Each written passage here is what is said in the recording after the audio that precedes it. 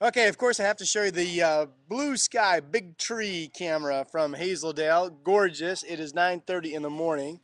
Let me turn it around. There's the Caruso and Concerto camera. I'm in such a great mood. And here's the me camera.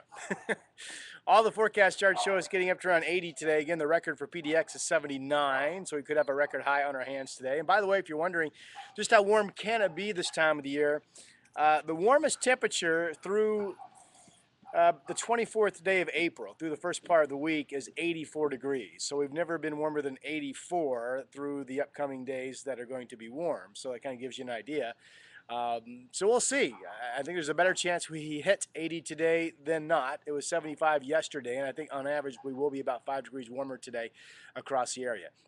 Light winds. A couple things to look for. Look for some cumulus cloud development this afternoon over the Cascades, the big puffy white clouds. And then once that happens, I'll be looking for the potential of thunderstorm development over the mountains tonight, and then a better chance of thunderstorm development over the mountains during the day, Monday into Monday night.